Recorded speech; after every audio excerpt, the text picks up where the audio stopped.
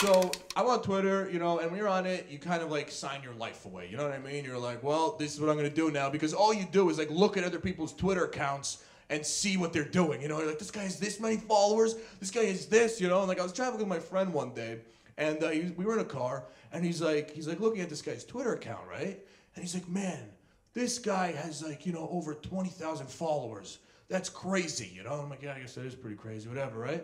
And then he's like, man, he has over 15,000 tweets. That's insane. And you know when something just kind of clicks in and you realize, you know what I mean? That's just what happened to me, because I'm like, yeah, that is insane. You know what I mean? Like, what that is a guy yelling 15,000 random lines into a group of people hoping for a response. You know what I mean? Like, the real life equivalent to that is a homeless person standing on the corner yelling shit out. You know, you're like, my shoes are purple. That's a tweet. You know what I mean? Because really, homeless people should be all over Twitter. You know what I mean? They'd be smashing it. You know, like homeless Steve. You know, he's like, I'm hungry. I haven't eaten in days. You're like, this guy is hilarious. You know, like, can I have $1? Hashtag please.